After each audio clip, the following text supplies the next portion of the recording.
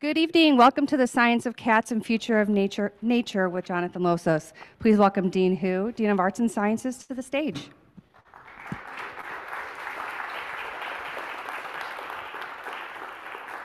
Good evening. Can you hear me okay on the back?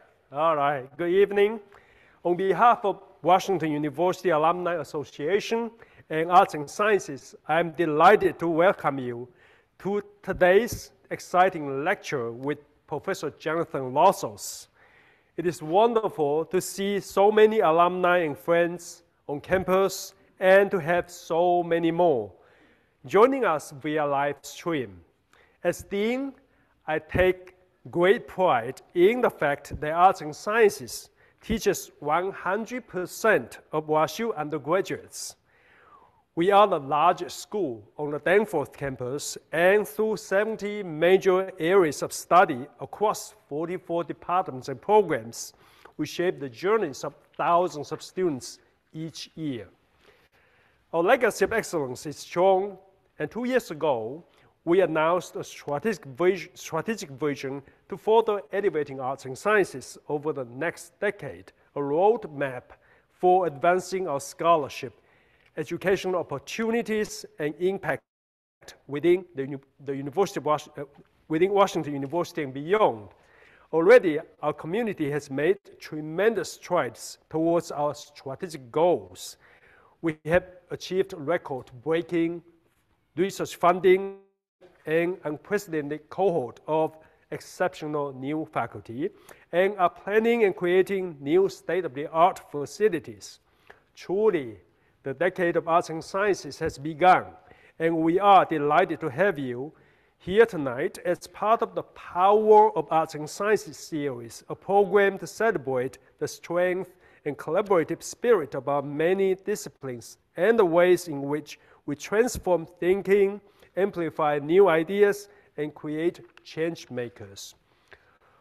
All events in the Power of Arts and Science series are free and open to the public as we highlight the impact of our work among a worldwide network of alumni and supporters.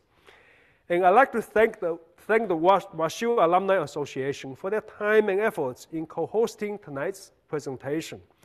And I also like to invite all of you to save the dates for our next two events in the Power of Arts and Sciences series. On Wednesday, March 6th, 2024, Gerald Early, Professor of English and of African and African American Studies, will speak about his new book, Play Harder, The Triumph of Black Baseball in America, written for the Baseball Hall of Fame in Cooperstown. And on Tuesday, March 19th, join us for the inaugural Dean's Distinguished Lecture with Carl Phillips, Professor of English as well, and winner of the 2023 Pulitzer Prize in Poetry. And now, it's my pleasure to introduce our speaker for this evening. Jonathan Losos is an internationally renowned biologist and the William H. Danforth Distinguished University Professor at WashU. His research concerns the origin and maintenance of biological diversity. Where do species come from? What directs the evolutionary course they take? And what ongoing ecological processes affect them today? Some of you might be surprised to know that the primary focus of the Losos lab at WashU is not felines, but reptiles. He's known for his work exploring the behavioral and evolutionary ecology of lizards and how they evolve to adapt to changing environments. His publications and recognitions are numerous. He is a member of the American Academy of Arts and Sciences, as well as the National Academy of Sciences, from which he received the prestigious Elliott Medal for his published work. Born and raised in St. Louis, Jonathan earned his bachelor's degree from Harvard University and his PhD from University of California, Berkeley. He came to Washington University in 1992 for his first faculty position. While here at WashU, He served as the director of the Tyson Research Center and the Environmental Studies program before heading back to Harvard in 2006 to serve as the Leonard Professor for the study of Latin America, Professor of Organismic and Evolutionary Biology and Curator of Herpetology at Harvard's Museum of Comparative Zoology. Jonathan then wisely returned to WashU in 2018 and was appointed as the William H. Danforth Distinguished University Professor. He also serves as the director of the Living Earth Collaborative, a groundbreaking partnership between Washington University, the St. Louis Zoo, and the Missouri Botanical Garden. The Living Earth Collaborative, now also co-directed by anthropology professor Cricket Sands, was identified as a signature initiative of the Arts and Sciences Strategic Plan, and its visionary work will establish WashU and its sister institutions in St. Louis as a global leader in the study of biodiversity, climate change, and sustainability. Alongside this important work, Jonathan has also found the time to study cats. His upper division biology course, The Science of Cats, encourages WashU seniors to take what they have learned about evolutionary biology, ecology, and behavior and apply it to one of the most popular pets in the United States. His most recent book, which has received global acclaim, is The Cat's Meow: How Cats Evolved from the Savanna to Your Sofa. In this book, he writes from the perspective of a scientist and a cat lover, exploring how researchers are unraveling the secrets of the cats, which is one of the most popular, most successful and diverse species on the planet, as well as one of the most popular pets. I know he's eager to share those secrets this evening, and now please join me in welcoming Professor Losos to the podium. Thank you very much. That was lovely.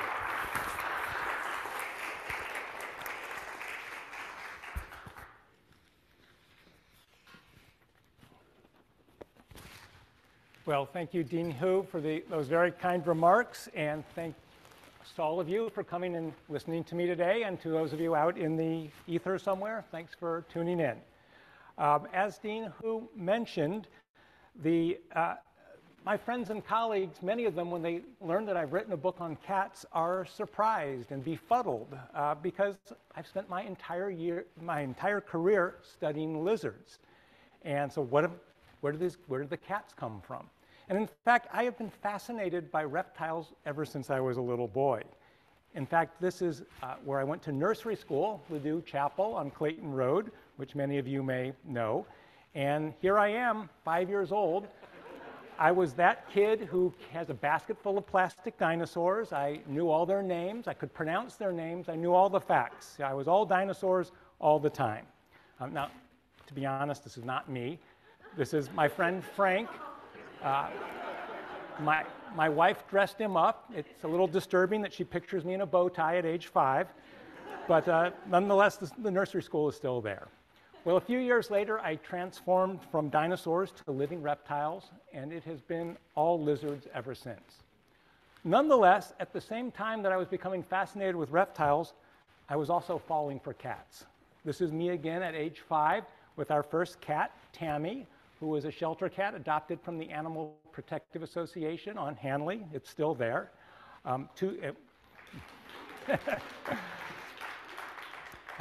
Tammy was a gift to my father on his birthday. 2 years later, we adopted another shelter Siamese, Marisha, and ever since then, I have been gaga about cats. Nonetheless, as my education continued and then my scientific training, here I am as a graduate student in Costa Rica, it never occurred to me to do anything scientifically with cats. And that was for 2 reasons. First is I wanted to go out into nature and observe organisms in their natural environment, seeing what they did. Anyone who has tried to follow a cat around knows how impossible that is.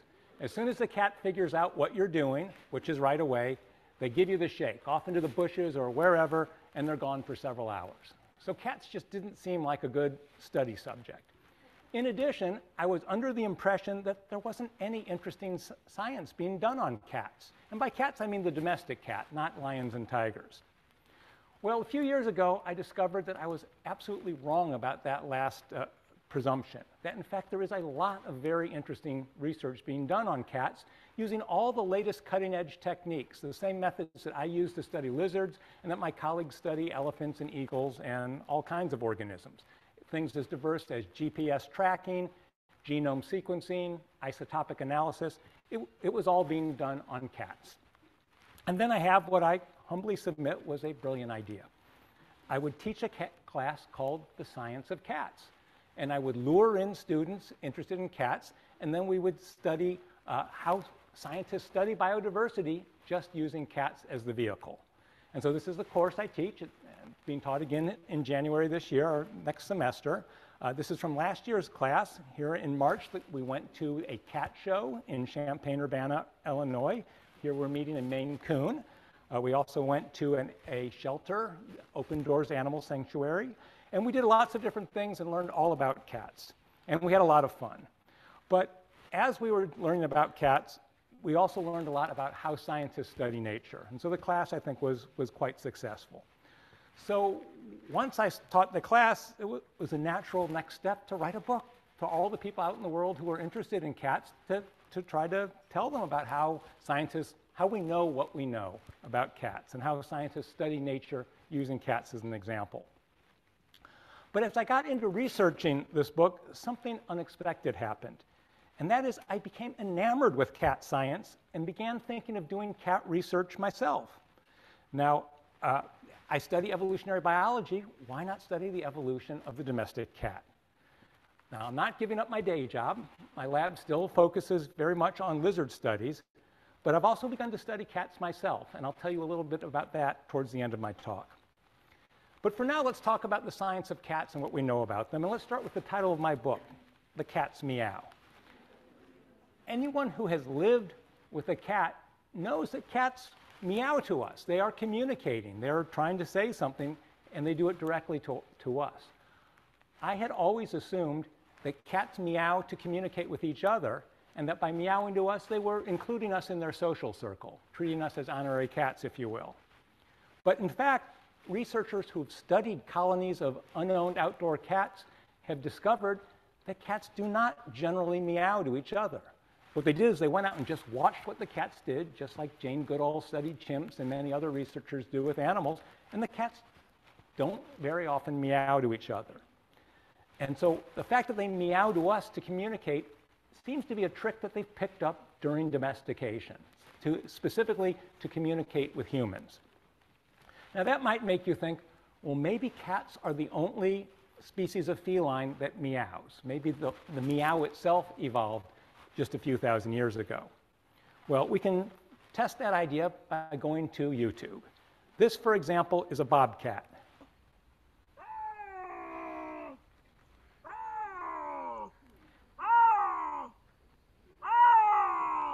And that is a meow. It's a little bit deeper because it's a bigger cat, but it is essentially a meow. Or this is a lovely species called a serval. All right, that's clearly a meow. In fact, it turns out that all small species of cats meow. And so the domestic cat didn't invent the meow, it's just started using it to communicate with us. And so that leads to some further questions. Has the domestic cat's meow changed from that of its ancestor? Have they altered their meow in some way to communicate better with us? And moreover, is variation in the meows that cats utter, is there some meaning to different meows? Well, these questions have been investigated by a researcher named Nicholas Nicastro, who was a graduate student at Cornell University. And I think this picture, he sent me that picture, and I think that tells you what kind of person he is. He's quite an interesting individual. He now writes historical novels, but he did some great research on cats. And one of the things I have to say that was most fun about doing the research for my book was interacting with the researchers themselves and getting them to tell me their stories, how the projects went, the dark underside that doesn't get into papers, and how they became cat scientists in the first place. In fact, it turns out that no one sets out to be a cat scientist. It's just through some fluky events that they end up doing what they end up studying.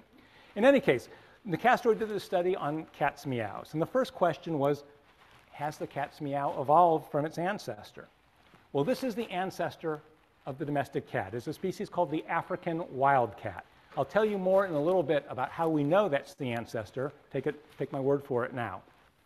As you can see, this is a cat that looks pretty much like a domestic cat. I like to say that if you saw one walking through your backyard, your first thought would not be what's an African wildcat doing in Clayton, but what a cool looking cat. I've never seen one quite like it. And truly, they are very similar to domestic cats. There are almost no differences, very few differences. So in any case, Nicastro went to South Africa, to the Pretoria Zoo, where they breed African wildcats. And he took his recording devices and he simply recorded cats meowing, African wildcats. And then he analyzed those meows and compared them to the meows of the domestic cat. And what he found is that there is a difference, that house cat meows are higher pitched and shorter in duration. The wildcat calls, when people listen to them, he played back the recordings to people who put on headphones and listen to them.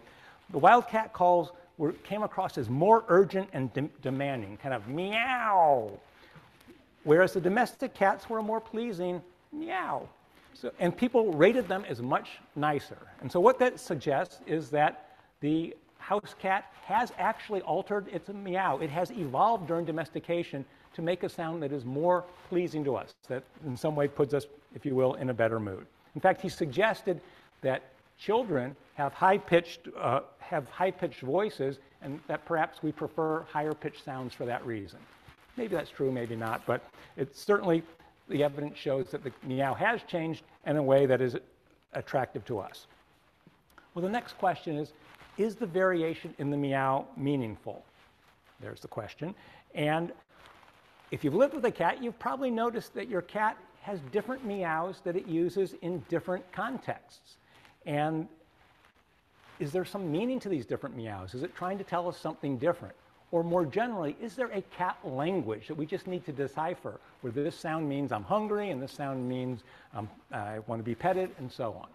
Well, Nicastro tested this idea by going to people's houses and for each cat in that house recording its meows in 5 different contexts. When the cat was just content, being stroked and in a good mood. When the cat was confined to a space that it did not want to be in, usually in a door with the door closed. When the cat was about to be fed. When it was in an unfamiliar space, which was Nicastro's car.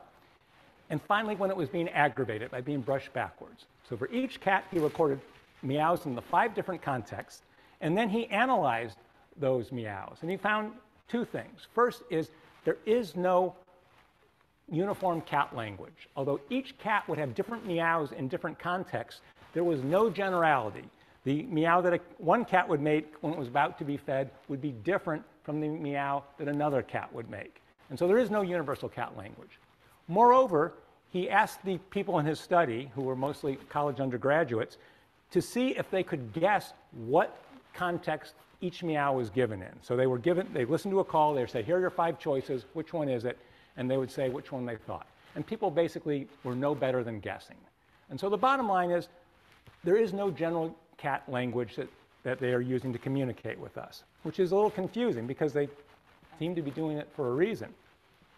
Well, the explanation was revealed by this woman here, Sarah Brown, who is a Sarah Ellis, who is a cat researcher, and one of the most noted cat researchers in England.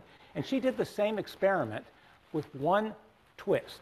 When she played the recordings to people, she included, again, a bunch of undergraduates and other people, but she also included the person who lived with the cat. And even though the other people couldn't tell you the context, the person who lived with the cat was really quite good at it. That most times that person could correctly say, oh, Leo is very happy right now, or Chester wants to be fed, or whatever. They were very good at picking the context. And so what seems to happen is that cats and the people they live with negotiate their private language, where they get between the 2 of them to understand that when the cat makes this sound, it means this. When the cat makes that sound, it means something else. And so cats have evolved this capacity but they do it in a very specific way. And how that actually happens remains to be determined. So that's the cat's meow. But there is another signature sound that cats make, and that, of course, is purring. And again, we might ask, are domestic cats the only felines that purr? And again, the answer is no. This is a serval, and that very clearly is the same sound our domestic cats make.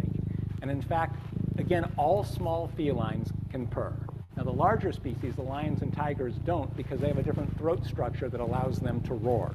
But all small felines purr. And it turns out that, again, people who live with cats probably know, they have different purrs. One is the very content sound, like this one here. You have a cat on your lap, you're stroking her, and she makes a very pleasant thrumming sound. But there's another sound they make, and that's when they want something or they're excited. And again, if you've had a cat, and picture yourself in the kitchen opening a can of wet food, and your cat is winding between your legs and rubbing up against you and purring in a very loud, demanding way, kind of a boom, boom, a chainsaw kind of sound. And so they do make these different purrs. And another British behaviorist, Karen McComb, decided to study these different purrs to try to understand what's going on with them. And so she recorded cats in two contexts. The first was a happy cat, a cat being stroked that was purring very calmly. And here is the contentment purr. And that's such a warm, heartwarming sound. But then there's a second purr called the solicitation purr, when they want something. And to get the cats to give this purr, McComb had a brilliant strategy. She found people who fed their cats first thing in the morning. Now, that is a really bad idea. So she told these people, when your alarm clock goes off, don't do what you normally do, get up and feed the cat, just stay in bed. And so they did that, and sure enough, within 3 minutes, the cat would jump up on the bed, walk up to the person's head right next to their ears, and start purring in this very loud way. And she had a recorder, the recorder was set up to record it. So here is what's called the solicitation purr. Louder, it's more insistent, demanding. So those are the different purrs. And so then McComb used modern digital techniques to look at the spectrum of sound on the computer, and she was able to isolate the difference between the two purrs. And it's that one peak up here at the the low frequencies that is the biggest difference between the solicitation purr and the contentment purr. Now, I should tell you, by the way, she played these purrs to people, and they asked them, which do you like more? And far and away, they liked the contentment purr more. So then she took the solicitation purr, and she digitally changed it by removing that one peak. And sure enough, people like that more. So that one peak is really what gets your attention. So this, I thought, was a great study. She showed what the difference in these two purrs and how they use this one that really gets our attention. But then she had this explanation. And her explanation was this. She said that sounds of this frequency are the same frequency that human babies crying make. And she said her argument was that humans, as you may know, are innately attuned to the sound of a baby crying. That gets our attention really very effectively. And so her argument was that cats had evolved to basically exploit our sensory system to use the sound that gets our attention to purr when they want our attention. This to me sounded ridiculous. I mean, it's a nice study, but this seemed like going too far. So, but then I decided, well, let me listen for myself. She made her audio files available online, and so listen to the solicitation purr again and see if you hear a baby crying.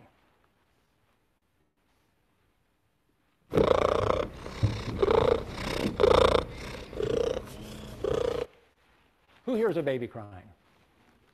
Yeah, generally when I play this, about half the people do, half the people don't. Well, you can decide for yourself whether this is a reasonable explanation. There are, if you go to YouTube and just Google something like solicitation purr or maybe cat purr, you can find these calls yourself, these purrs, and decide for yourself. So it seems that the cat's meowing and purring has evolved during domestication. As I showed you with the picture of the African wildcat, anatomically, the domestic cat has changed very little. In fact, there are very few ways that the domestic cat, all domestic cats have differ from their ancestor, the wild cat. Are there any other behaviors that are evolutionary changes? And so I thought, what other behaviors that house cats do seem like they might be different from their ancestors? And I came up with a list of them. Sitting in boxes, chasing laser pointers, responding to catnip, what's called kneading or making biscuits, bringing toys for play. And these seem like things that wild cats would not do. So the question is, do wild felines do any of them? Let's start with sitting in boxes. Yep. Turns out that many species of felines, you put a box, they're in it. What about chasing laser pointer dots? There's lots of videos online. Here's a tiger, and a little slower than your house cat, but the same thing. And many other species will do this as well. Do they like catnip? Absolutely. Now, so none of these traits, in other words, are traits that evolved during domestication. What about what is called making biscuits? This is where a cat will be either on your belly or on a blanket, will seem to get into a trance and will start going back like this, sometimes for minutes on end, and then finally will settle down and curl up and go to sleep. And it's really adorable, except that their claws come out when they do that. So if it's on your belly, it's fun and pain at the same time. So this behavior of kneading is something that kittens and cubs of all feline species do when they're nursing. They do this to their mother's belly. It's thought to be a way of stimulating milk flow when they're nursing. And what has happened with the domestic cat is that this behavior has just been retained into adulthood. Now, as far as we know, the domestic cat is the only cat that will do that as an adult, although it has not been studied all that much. But there are no confirmed reports in other species. So this might be one trait that has evolved during domestication, a way in which perhaps adult cats bond with humans by going through this behavior. And so there's one behavioral difference. Another one is bringing toys to play with. Now, this is a video of my cat, Nelson. And he has just brought this, and he's bringing it up to me and drops the toy and says, oh, there he is. It's playtime. And he just started doing that entirely on his own. And then sometimes if I would pick up the toy and throw it, he would run and get it and bring it back. He was fetching. Again, he had not been trained. He developed this on his own. Well, when this first happened, I thought that Nelson was the most marvelous cat in the world. And he is the most marvelous cat in the world, but not for this reason. Because I did a little research, and it turns out that this is well known in cats, that some scientists have actually studied this, and about 1 cat in 5 will do this. And so cats just do this on their own. Now, again, this doesn't seem like the sort of behavior that lions and ocelots and wild species would do. I mean, it's hard to know since they don't live in our houses, but this seems like a behavior, again, that might have evolved during domestication. So between bringing toys, making biscuits, purring and meowing differently, there are a few behavioral candidates for traits that have evolved during domestication, and there's one more that definitely has evolved, and that has to do with their tails. And in particular, it's this behavior here, sticking their tail up in the air. This is something that cats will do when they're approaching another cat or a person, and it is a sign of friendliness. It's saying, I come in peace. I want to be your friend. And so just to illustrate this is another of my cats. This is Archie. I'm calling him. And there it goes. And then he rubs it against my leg, and it's a very stereotype behavior that cats do. And so presumably it's to indicate friendly intentions. Well, some scientists decided to test, is this really what that signal means? And they took advantage of something that I was unaware of, and that is that if you bring a cat into a room and put a silhouette of a cat cut out against the wall, the cat will initially react as if it's another cat. Now, very quickly they figure out the ruse, but initially they'll react to the cutout as if it were a live cat. And so what the researchers did is they put silhouettes of a cat with its tail up or with its tail down and introduced cats to see how they responded. And when the tail was up, the cat in the room would lift its own tail up and approach relatively quickly. On the other hand, when the tail was down, the focal cat did not raise its tail very much and was much slower to approach the cutout, and also often wiggled its tail back and forth, which, as you may know, is a sign of nervousness and being worried.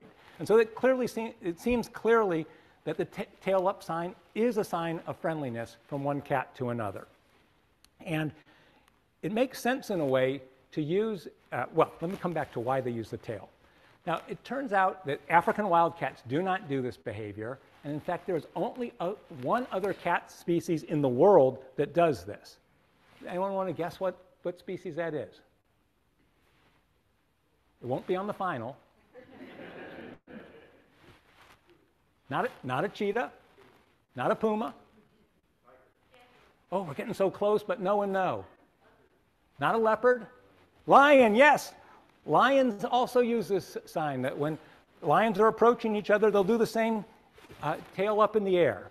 Now, why do they do that? One thing about lions, as you probably know, is that they are the only wildcat species that lives in social groups. All other species are, for the most part, loners that live by themselves, except for mother cats when they're raising their young. But lions live in prides, and prides are composed of related females.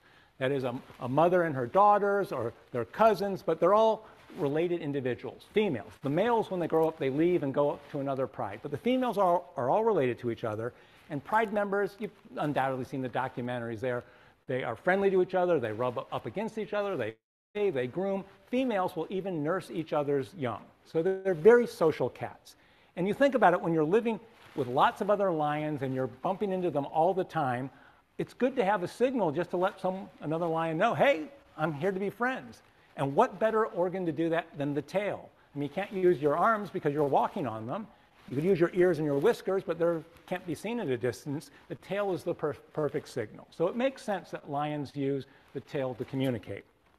And the question then is, why do domestic cats, this is a phenomenon called convergent evolution, where species evolve the same trait.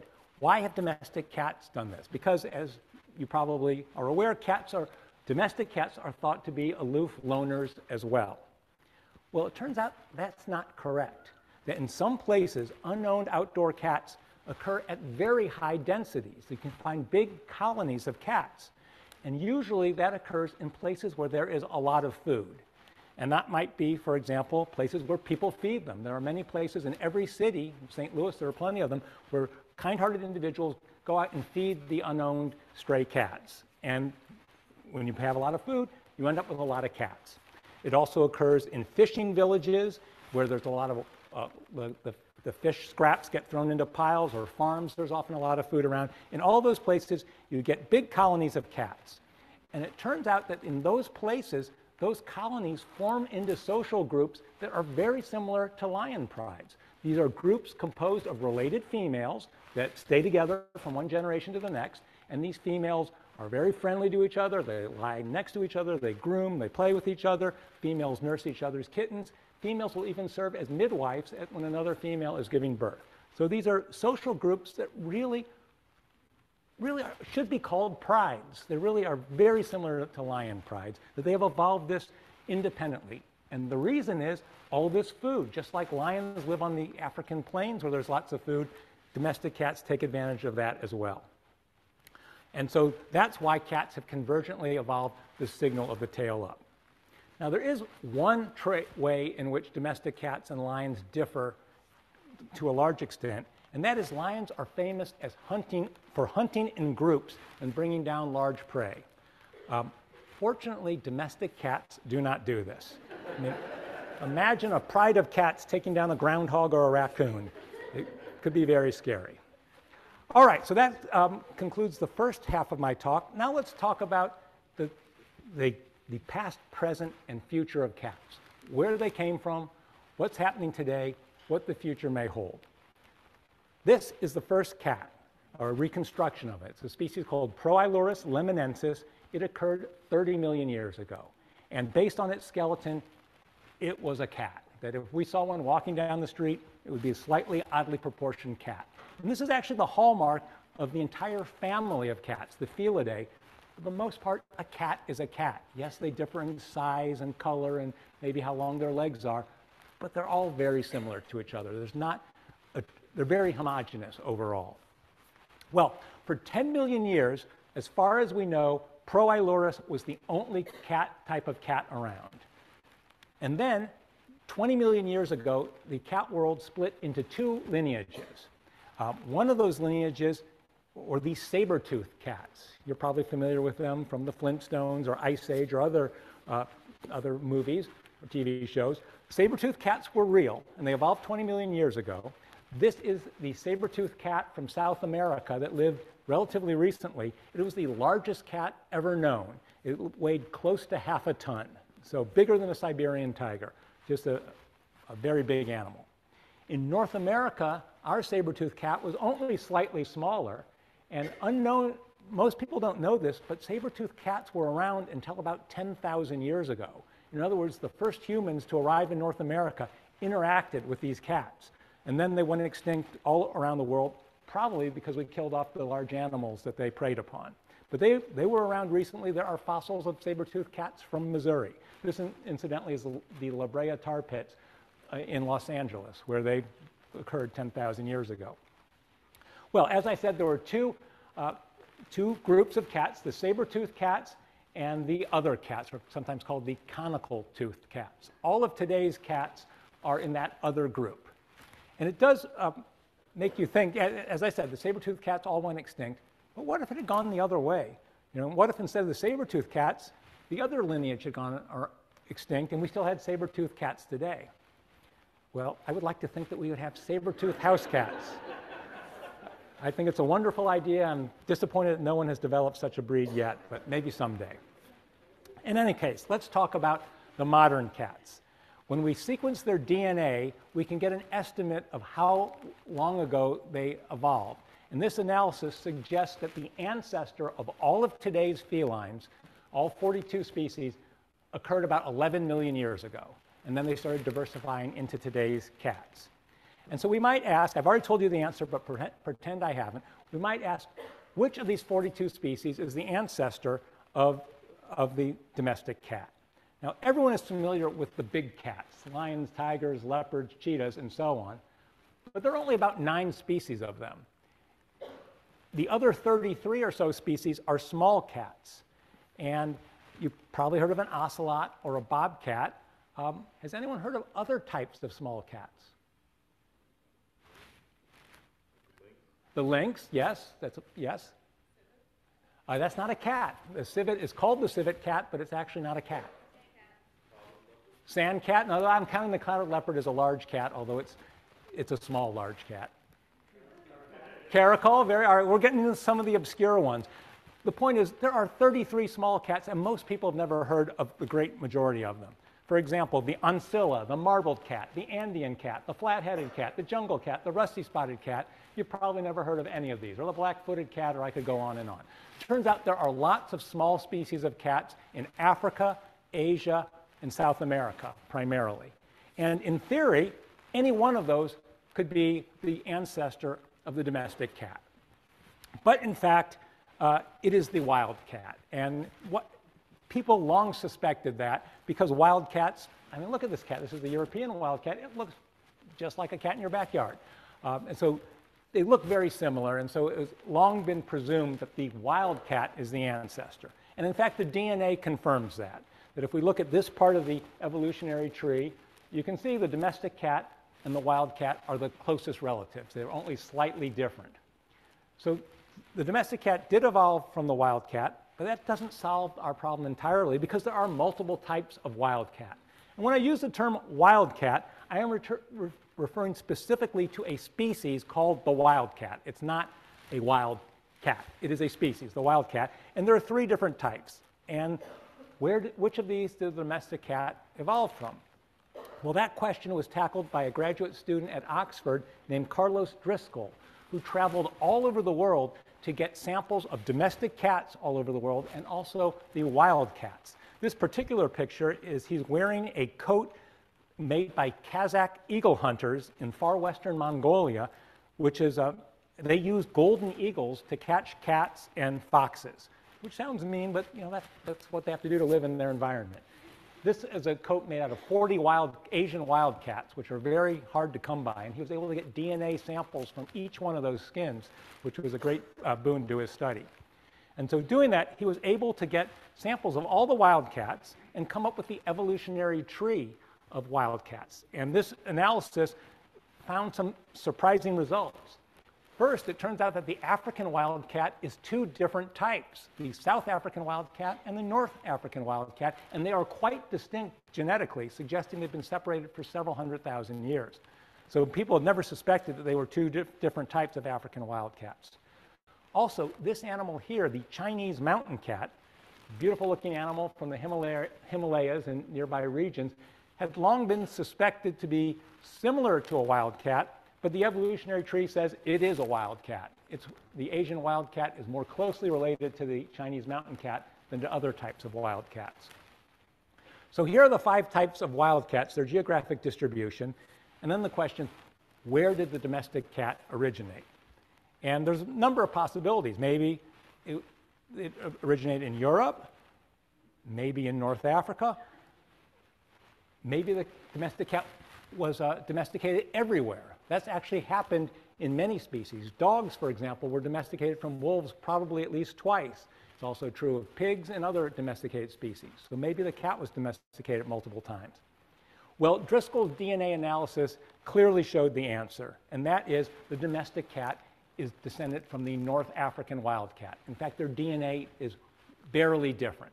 So that clearly is the source of the domestic cat. And that makes a lot of sense because the blue color is the light blue is where the North African wildcat is from. It actually gets into Asia, as you can see. And including this area here, which is sometimes called the Fertile Crescent, part of what we now call the Middle East. And this is where human civilization first began, when people gave up a hunter-gatherer lifestyle, they settled down, formed villages, and agriculture began. And you know what happens when you raise crops. During the good season, you try to grow as much food as possible and store it away in wherever, in granaries for leaner times. Granaries such as that. And when you have a big pile of food sitting there, you know what that does as well. It attracts rodents. And when you're attracting rodents, then you attract African wildcats. And so the idea of how domestication occurred is that there were some African wildcats that were particularly bold, willing to walk into a village and to take advantage of all the food there, even though there are people around. And so those bold cats had more kittens because they had more food, and so the genes that made them bolder were passed on to the next generation. In turn, the people there may have seen the cats and seen the benefit to them, and so they treated them nicely, maybe putting out some food for them to eat, maybe letting them into the warm, dry huts in bad times.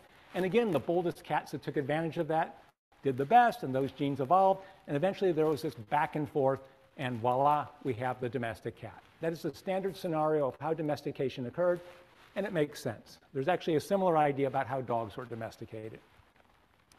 Well, assuming that's the case, the next question is, where exactly did domestication occur? One idea is that it occurred in Egypt, and that's because we have tomb paintings from about 3,500 years ago showing a cat eating underneath a table, a cat with a collar, cat sitting under the mistress of the house's chair, very clearly indicating that by 3,500 years ago, cats in Egypt were domesticated. But there's another idea, and that is that domestication occurred in Turkey. And the reason for this idea, there's several reasons. One is that people in Turkey today love cats, that Istanbul is sometimes called Catstanbul. And you may have seen the movie Kedi about Turkish cats in Istanbul, which is a lovely movie. But there is also some scientific evidence that suggests that Turkey or nearby, maybe when domestication occurs, it actually comes from the island of Cyprus in the Mediterranean. And it is the first archaeological evidence of a cat-human association. This is a grave site from about 9,500 years ago. It has a 30-year-old human that was buried with treasured objects such as polished stone, axes, ochre, flint tools, and other things. And at the foot of the human, you can't really see what's there, but the drawing shows you, is an 8-month-old cat in its own shallow grave. And this cat was very carefully laid down and covered, so it was intentionally buried. And this suggests that this too was a treasured item, and that this was an association that this was a pet cat.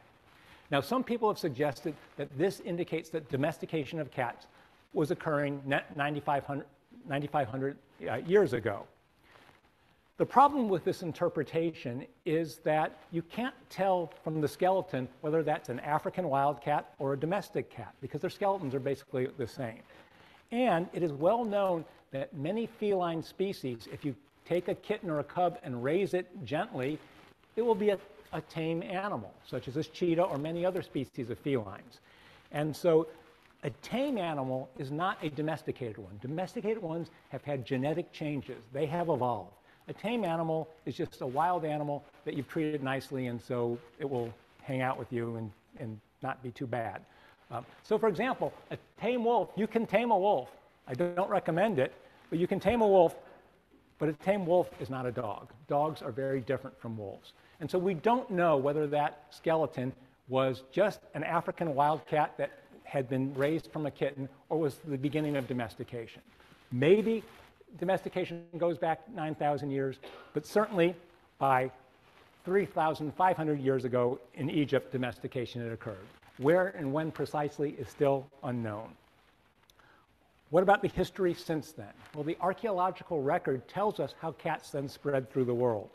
From the Mediterranean, probably from Egypt, they hopped onto boats, stowed away, and got to Greece, certainly by 1700 BC. Then they spread to Rome. Then from the Roman Empire, they spread out through the rest of Europe. And so that is record the archaeology tells us pretty clearly. However, there's a fascinating study recently published by this man, Claudio Ottoni, who's now a postdoctoral fellow in Belgium, who decided to look at the DNA of cats from archaeological remains to try to trace their movements following their genetics. So he got all of these bones of cats from archaeological deposits, sequenced their DNA to see if there was he could deduce how they traveled. And so to do this, you can see he got cats from 31 different sites in Africa, Europe, and Western Asia. And these sites were, just look at the age, some of them were quite old to relatively recently. In some, he was able to get DNA from 352 specimens and was able to deduce much of the history of cats. And for the most part, I should say among these specimens, my favorite were cat mummies. It turns out that the Egyptians mummified cats by the millions, which is kind of odd because they revered cats and yet they made mummies out of them. We could talk about that later if you want, but the fact is we now have them in natural history museums. And so Ottoni got DNA from these specimens as well as many others. And what he found is, for the most part, the standard story of the spread of cats to Greece, to Rome, and then from the Roman Empire north seems to make sense. But there was one interesting finding. But before telling you about that interesting finding, when his paper was published, it went viral. It was everywhere on the internet and media. And if you had asked me what aspect of the study would go viral, I would say, well, cat mummies, they're really cool. I mean, look at those, and there's great stories behind it. But that wasn't it. Instead, it was this: Viking cats. Memes like this popped up everywhere. And the reason for that is this, that Ottoni, one of his archaeological sites was the town of Ralswiek in what is now northern Germany, a site from 700 AD where there were cat remains. And it was a Viking village and seaport. And so he sequenced the DNA from the cats found there. And what that DNA, it was not most similar to the ones that were marching up through Europe. It was most similar to the Egyptian cats that from down in Egypt. And so what this suggested was that they had got to northern Europe not from continued spreading, but from the Vikings taking a longboat down to Egypt, and probably not to pick up cats, but when the boat was there, the cats jumped on board and they brought them up, and that's how they colonized Europe, and perhaps from there to Iceland and Greenland, perhaps even North America. So that was the one unexpected finding from this study of ancient DNA. We also know about the expansion of into Asia. They went from seaports in the Gulf there to India. They also came across the Silk Road, getting to Pakistan, then India, China, and Japan, and so on. And so that's how cats spread to the world, and of course from Great Britain they came to North America and Australia and so on. Finally, in the last few minutes, I want to talk about the future of cats in a couple of different ways. And the first is people are looking at the genome of cats. You're probably aware of people looking at the genome of humans, which has been so useful for us in understanding medical issues as well as the history of humans and so on. Well, people are looking at cat genomes as well. And I'm proud to say that this work actually originated right here at Washington University. The first cat genome to be sequenced was in 2014, and the project was led by researchers at the medical school here. Now, since then, the center of cat genome sequencing has actually moved down the road, and it's now at Mizzou, the University of Missouri, where they have the 99 Cat Genome Sequencing Initiative. It is led by the world's preeminent cat geneticist, the aptly named Leslie Lyons. And they are sequencing the genomes of many different cats, and they're doing this for a number of reasons, but one of them is to understand genetic disorders in cats. Just like we're sequencing the human genome to understand our disorders, they're doing that for cats. And let me give you, it's been remarkably successful. Let me give you one example. There's a disease called polycystic kidney disease, which causes cysts to form in the kidney, these big cysts that eventually can be fatal. In fact, this is a trait that also occurs in humans. Now, originally, PKD, as it's called, occurred in 38% of Persian cats. At that time, the Persian cat was the most popular cat in the world, and so this made the PKD the most important cat disease that we were aware of. Well, Lyons and her team identified the mutation causing PKD, and the importance of this cannot be underestimated, because once you could detect whether a cat was a carrier for that gene, you could do two things, that mutation. You could screen all these cats, and if your cat had that mutation, you could start treating the cat prophylactically even before the disease manifests itself, and so to help the cat before the disease occurred. More importantly, breeders stopped breeding those cats, and the frequency of the allele of the mutation plummeted, so it's now less than 10%. So a clear example of the usefulness of this approach. It also has benefits to humans because, as I said, we get the very same disease. And so breakthroughs in understanding the disease in cats and the genetics has been transferred to understanding the human condition as well. This is actually true of a number of diseases because the cat genome and the human genome actually share a lot of similarities, more so than, say, mouse genomes or the dog or so on. And so understanding the cat genome turns out to be very useful. Just one other example. This is a new breed of cat called the Munchkin. It is the corgi of cats, and it's actually a very healthy cat. It's not a problem for these cats. As you can see, if you don't look at the legs, it's a normal-looking cat, but it has these short legs. This is a mutation causes it. It's the same mutation that causes short-leggedness in humans, and the mutation for that has been discovered as well, and they have applications for human health also. Because of the work of Lyons and others, we now have all of these commercial products that have been developed where you can test your cat to see if it has a battery of genetic diseases. And it's important to realize that these commercial products, which are now quite successful, all stem from the basic research done by Lyons and her colleagues. Finally, I'd like to talk just about the further future of cats, in particular the question, are cats evolving? There are now populations of feral cats living out in the wild on every continent except Australia. Some estimates of as many as 300 million of them. And these cats occupy very different environments, from the blazing hot deserts of the center of Australia to the high mountains, the high cold mountains of Tasmania and New Zealand. One thing we've learned in recent years that Darwin was wrong about is that when the environment changes, species can adapt very rapidly. In those circumstances, natural selection pressures can be strong, and that leads to a rapid evolutionary response. And so it's reasonable to suspect that these cats are actually adapting to their different environments. Surprisingly, no one has studied this. Now, as I told you earlier, as I did my research for this book, I became interested in doing some cat science myself. And one of the hallmarks of my research career has been studying how lizards adapt rapidly when they're exposed to new conditions. And so that got me thinking, maybe I could study cats. Maybe they're adapting and adapting in different ways. But how to do that? And then it occurred to me that there's one trait that would be the best one to look at first, and that is their coloration. This is an animal that's a black leopard, often called a black panther. You probably think of a leopard as having spots, but in fact, in many places, leopards are black. And usually those places are in forests where it's dark. And the idea is that black coloration gives them greater camouflage when there's dim light. In fact, there are 14 species of cats in which black individuals occur. They're called melanistic, and almost all of the species occur in forests. And so this suggests that that is the cause, that it's an adaptation to living in dark environments. And so the idea is, well, maybe there are some feral cat populations living in forests. Maybe they're evolving to become darker. In fact, there's a little bit of evidence for this. A little-known cat from Madagascar called the Fidoati, when it was first discovered, scientists thought it was a different species, but it's just a feral cat. The DNA demonstrated that, and it lives in the forest. So this seemed like an opportunity. Can we see whether cat populations are evolving different colors in different environments? Well, I was very fortunate to get a grant from our wonderful McDonnell International Scholars Academy, which, as you probably know, is a network of 34 leading universities around the world, with Washington University at the center of this network. And so they provided a seed grant for me to work with colleagues at two of the partner institutions in the academy, the University of Queensland and the University of Melbourne.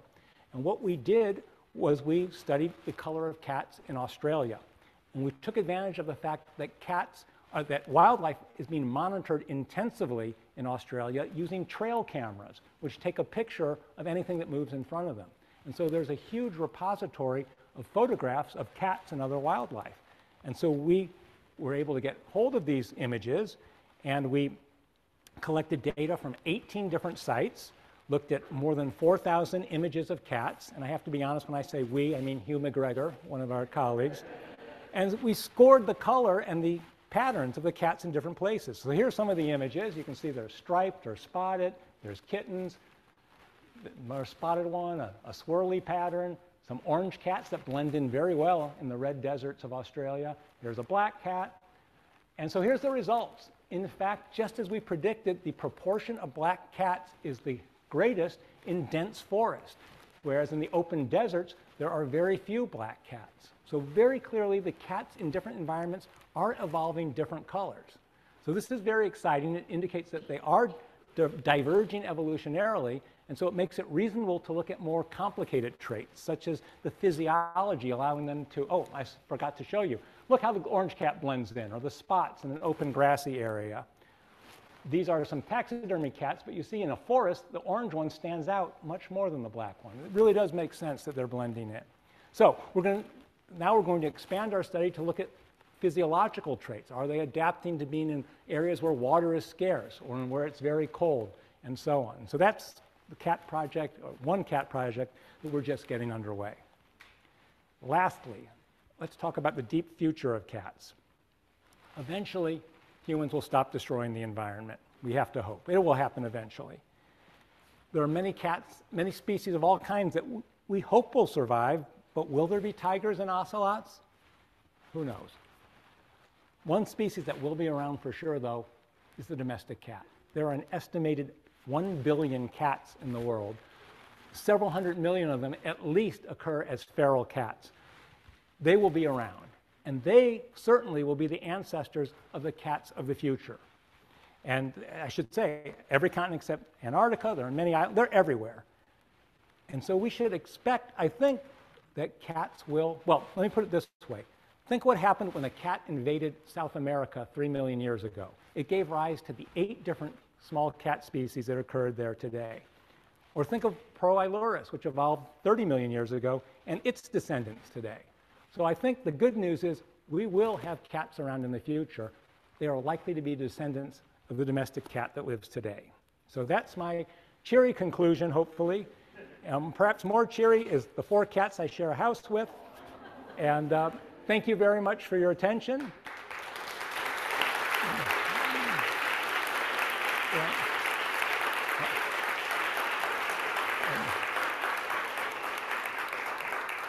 And I would be happy to take questions if people have them. We have two people with microphones, and here's...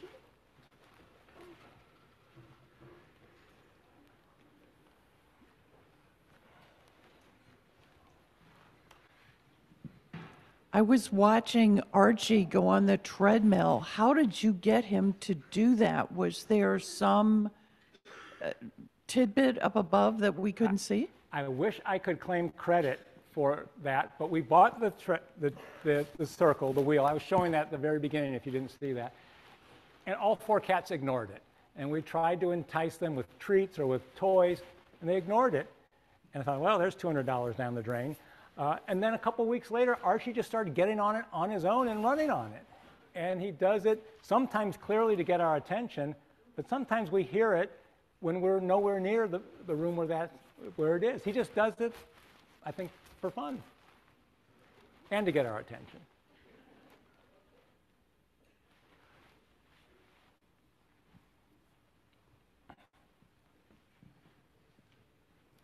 Why don't we go to this question and that question up there? Thank you. I have not read the book, but I was wondering if you talk at all about the impact of domestic cats on bird populations, or like birds from an evolutionary perspective at all?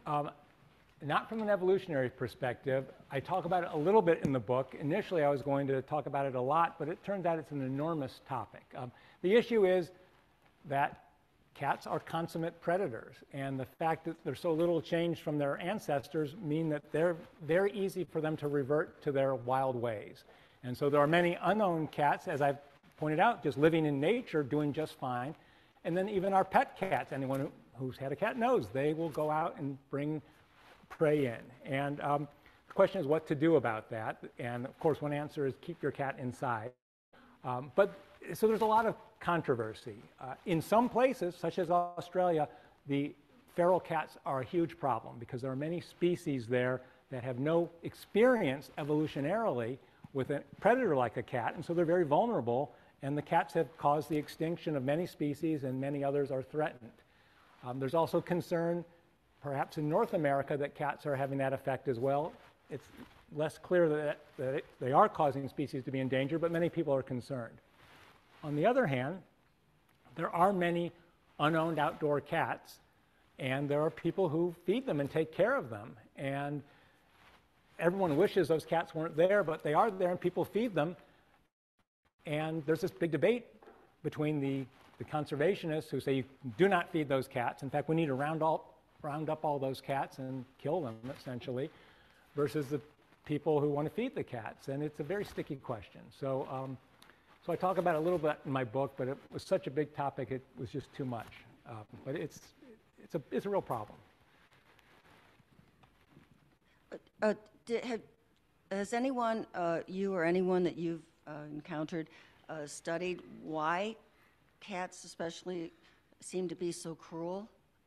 Why they seem to be so cruel to their prey? Cruel. Well, you know, that's cruel. a part of play. It's not appropriate to use terms like cruel. That's just nature. And you know, why do they play with prey? Well, in some cases it's to train their kittens, but they do it even when kittens aren't around. And no, people don't really know. They obviously, your cat in your house with a toy, they love doing that, and probably as part of the instinct to hunt has given them rewards to chase and to pounce and so on. And so when they catch a prey, it triggers those behaviors. But why exactly they do that is not clear. Whoever has the microphone. When you were studying with other researchers and looking at cats meowing and how they communicated with humans, did you see any research about how cats communicated with other animals in the household? Oh, that's like, would they meow with dogs or other domesticated pets? That is a fascinating question. And sometimes they will meow at dogs. But I think even more fascinating than that is that there are some signals that dogs and cats use that mean different things. And think particularly about wagging a tail. A dog wagging its tail is happy, is friendly. A cat tail back and forth is stand back. And yet they figure it out. and so they're able to communicate and overcome those differences. Or another thing is that cat behavior, friendly approaching behavior, is to touch noses. That's not a dog behavior, but cats and dogs living together will touch their noses. So it is fascinating how they're able to do that. Professor, thanks so much for your tremendous lecture. Just struck by the evolutionary adaptability of cats, and I wonder if there are some insights that could be extracted by wildlife conservationists about how to improve the resiliency of vulnerable wildlife species, especially in light of climate change. I don't know what we can infer about how to strengthen resilience of vulnerable wildlife species from the evolutionary adaptability of cats. That's an interesting question. One thing is that cats are very versatile, and I think that they're not. They have very good hunting techniques, but they're also very versatile. They're very smart animals, and that probably allows them to cope with many different situations. I'm not sure how useful that is to know, though, because if you're trying to save some species that's dumb, you can't make them smarter. But it's an interesting idea. I'd have to think about that some more. And we have one more question. So you mentioned that we've seen in feral populations of cats a tendency in wooded areas for them to develop darker fur patterns. Is that something you've seen in other types of animals, like dogs or various other creatures? It honestly has not been studied that much. There is an interesting phenomenon in dogs that in many places around the world there are street dogs that are just unknown dogs, and they kind of look very similar. They're kind of a mid-sized dog. They're slender with longish legs, kind of a tawny color. And actually people thought that this was convergent evolution, that these dogs had gotten to these places and had been breed dogs and then had all converged on this appearance. But people have done DNA studies, and it turns out that all of those dogs, the street dogs around the world, represent the early dog condition. They're not descendants of dogs that have been in breeds. They're more like what dogs were like before. And so they're not convergent. They all have the ancestral condition. So that's different than the cat story. And I'm unaware of anyone who's documented the same sort of phenomenon, but it really hasn't been looked at. I will say this, though. Pigs, pigs, big pink things with spots, they're now feral in many places, and they revert to looking very much like boars. So it's, again, not quite the same thing. There's a lot of interesting, it's unfortunate that our domestic animals are getting back into nature and living there, but there's interesting evolutionary questions that are only just now being investigated. Well, I'm sorry we're out of time, but I will be around and happy to answer questions in the reception. But first, I want to thank everyone for joining me here today, both in person and virtually. I want to thank Dean Hu and the Washington University Alumni Association for including me in this very exciting series celebrating the power of arts and sciences. I want to just reiterate what Dean Hu said, that we have two spectacular events coming up in March. Here they are, and they are going to be wonderful, I'm sure. And finally, for those of you who are here, you're welcome to join us just up the stairs and to the right in the Retner Gallery for a reception, or those of you up front, you can go out this door and take the elevator up there. So thank you very much again.